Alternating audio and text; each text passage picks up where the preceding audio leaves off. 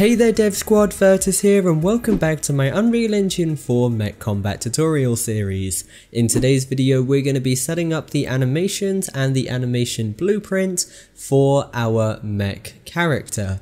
So having said that, by the end of the day you are going to have a fully playable player character which is going to be able to run forwards, backwards, left, right and all of that good stuff, along with the animations for your attack abilities. Now you won't be able to use those animations for the attack abilities just yet, as this video is going to focus on the movement side of things, and then later on as we go deeper and deeper into the series we can start working on those attack abilities. So if you haven't done so already, make sure you have got the latest version of the project files. Within here, under Mech Combat, Meshes and Main Character, you have got a variety of animations for things like idling, jumping, running, walking, and its various attack abilities as well. What you need to do, if you haven't done so already, is import these into your engine. So the location I want you to import this into is Mech Combat. Go to Meshes and then go to Main Character, and I just want you to drop it into here. So select these files, all of the ones that have got the name _anim in them, and then just drag and drop this into your content browser like that. What you want to do here with the FBX import options, turn off import mesh, and then for your skeleton you have got a couple of different options. You want to make sure this is set to robo_character mesh. If you set it to the hammer, it's just going to really break things, so make sure you have got your existing character selected for that. Once you've done that, go ahead and just press import all, and this is going to import those animations so we can start working with them inside of Unreal Engine.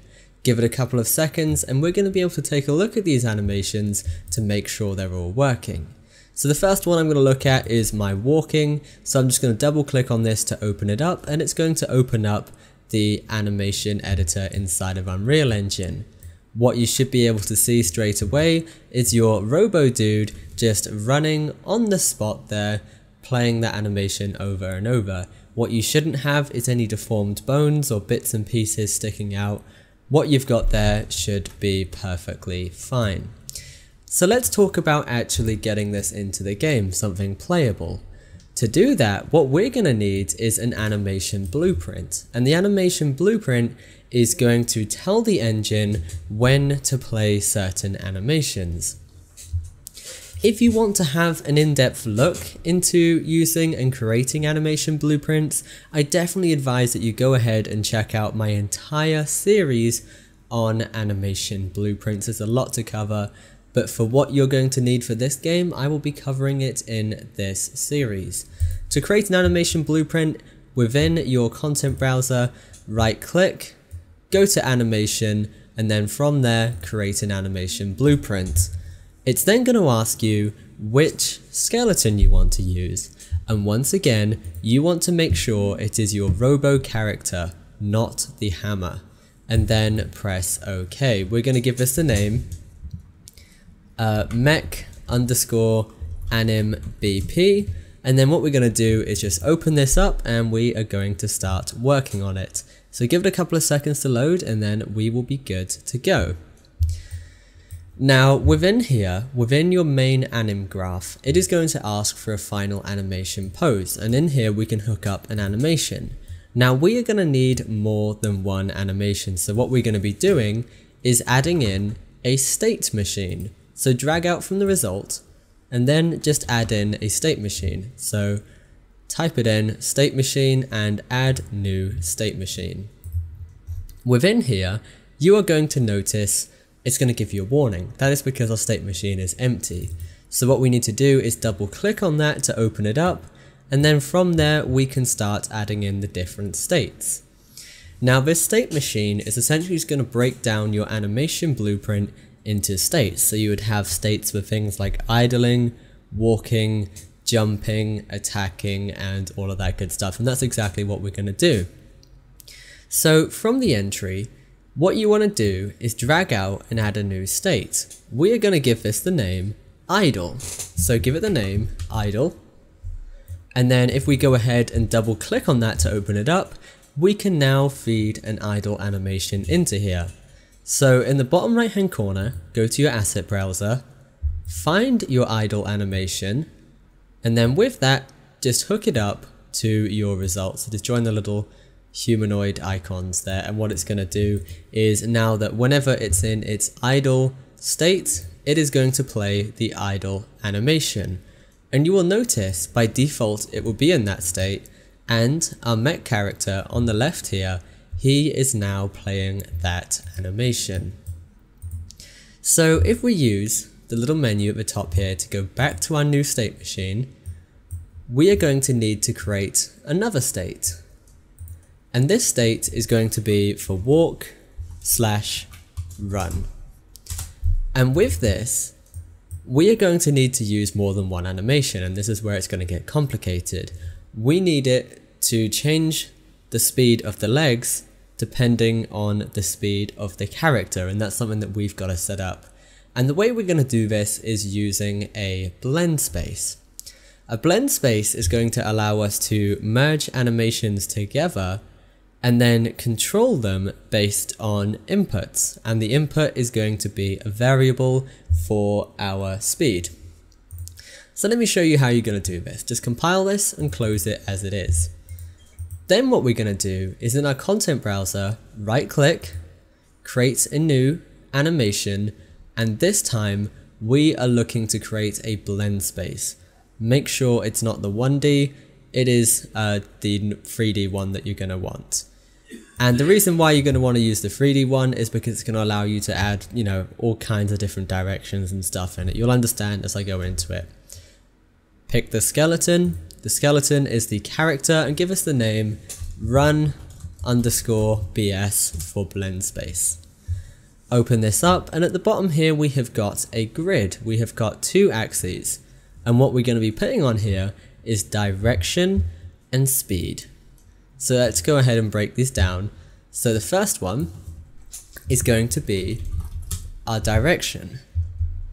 The second one is going to be our speed. And all I've done is just click these little arrows here to break that down. And all I'm doing is just feeding information into the name so I know which one is which. And as I've put that information on there, you can see at the bottom here, I have now got my speed and my direction clearly marked.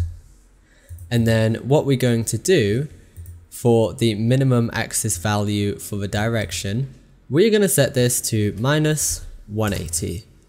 And then for the maximum, we're going to set this to 180. For the speed, it's going to go from 0 to 600. 600 is the maximum movement speed we're going to be allowing for this game. Now then, let's start plotting on some animations onto this. So the first one you're going to want to have is your idle. You are going to want to have that at the bottom center. This is going to be when you're not moving. You want it to stand still and just shake its arms a little bit. When it's walking, which is going to be at the 300 point, you want it to play the walk animation. So what I've done is just drag that to the center point here, and I'm just dragging it in from my asset browser in the bottom right hand corner. If you want to preview how this is going to look, hold down Shift and move your mouse along the grid, and you'll see as I move the mouse upwards to coincide with the speed going up, you can see it's moving quicker and quicker, and as you go down to 0, it's going to stop running. And you can see now we're starting to have a little bit more control over our animation. We're going to plot one last animation, which is our run, and we're going to dump that at the top there at speed 600. So if I go ahead and hold down Shift, move it to 300, it's walking, move it all the way up to the top, and it's sort of running, it's moving its legs up higher and higher to imitate that you're running, essentially. That is everything that we need to do for this Blendspace. So go ahead and save it, close it, and then what we can do is jump back into our animation blueprint, and within our walk and run state, what we can do is drag our run_bs into the result just like that. And then what we need to get access to is our direction and speed. Now this is something where we've got to use blueprints to take control of. So at the moment we haven't got variables for that within this animation blueprint, so I need to go into my event graph and code it. So what we need to do is from event begin update animation, we are going to cast to the third person character. The third person character is going to control all the movement and the inputs, and it's going to allow us to get the direction and the speed. So what we're going to do, object wildcard is going to be get player character, and we're just going to leave it there. As third person character, we are going to get the actor rotation, so just type it in to find it, and we are also going to get the velocity, and these two pieces of information are going to allow us to take information and convert it to something that the Blendspace will use. So the way we're going to do this, if we drag out from the execution node here and type in calculate direction, what it's going to do is allow me to get the velocity and feed it into here, and then rotation and feed it into there. And what this is going to do is take those two pieces of information and then return it to a variable, a float, for that direction. So return value, we are then going to promote this to a variable, and we are going to give this the name direction. So you'll notice as soon as I press promote to variable, it's going to let me define a name in the bottom left hand corner there. What we also need to do with our velocity, drag out from the return value and type in vector length. And what this is going to do is allow me to convert it to something that will work with a float and will work with our Blendspace. So return value for this, we are going to promote this to a variable again, and we are going to give this the name speed. So as you can see here now, I've now got variables for speed and our direction. If we hit compile, head over to our walk and run state, we can now go down to our variables in the bottom left, click, drag and drop our direction in, and do the same thing for speed, just making sure you get references to those, hook it up to your Blendspace, hit compile, and this state is now good to go. Before you can use this, you need to set up some transitional rules. Transitional rules are just going to tell this animation blueprint when to use which state. So at the moment we got one going from idle to walk and run, we just need to create one that's going to go backwards. And now you can see that the engine knows that you can go from idle to walk and run and back again. Now to tell it when to, double click on this little circle icon here, going from idle to walk and run. Within this, can enter transition. What you're going to do with this is get a reference to your speed, and what we're going to do is just type in float greater than, and it's going to go into this if the speed is greater than 10, and then go back to your state machine, open up the one for walk and run to idle, and you want to make it go into idle if the speed is less than 10. So get speed, and then we're going to do float less than, and then 10. Sorry, this is greater than, so I just need to switch that around. So just float, and then the one that we're looking for is less than, which is this one here. And then set this to 10. What I'm also going to do is go over to my first one, and you can see it's greater than, and that is all good. If I hit compile, down at the bottom we shouldn't have any issues. If we go down to our anim preview editor, if we start turning up our speed, you are going to notice our character will start moving. So you can see now the engine is doing its bit, it's moving it when it needs to. So if I go ahead and hit compile, I can now implement this animation blueprint and this character into the game. The way we're going to do this is go into our third person BP folder, third person character, Open this up, go to our viewport, select our little mannequin character and simply go to mesh, skeletal mesh, and set this to our robo character instead. For the anim class, this is your blueprint you've just created, so mech_animbp. Hit compile and you're going to notice he's going to start moving his arms. If we hit play, give it a couple of seconds to load up, you should now have your character, and your character, your mech dude, is going to be running backwards, forwards, left, right, and all of that good stuff. We still need to adjust the camera, but that is going to be something we'll be doing in another video. But for now guys, that is pretty much everything. Once again, thanks for watching, stay awesome, keep creating. Your boy Vertus, signing out. This video was made possible by my supporters on Patreon. If you want more videos like this, check out my Patreon page using the link in the description.